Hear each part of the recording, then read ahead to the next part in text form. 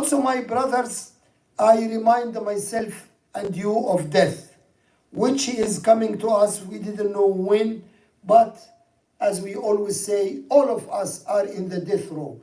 All of us are exactly sentenced to death. No escape from it. Even these big characters, you hear about it now. Those who are celebrating, those who are arrogant, those who are tyrant, those who didn't care and they kill people, those who think that they own the dunya. They are not the first one. Namrud practiced that before.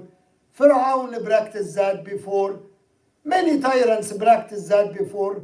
And then what happened to them? At the end, everybody will die. Can any one of them protect himself from death? No way.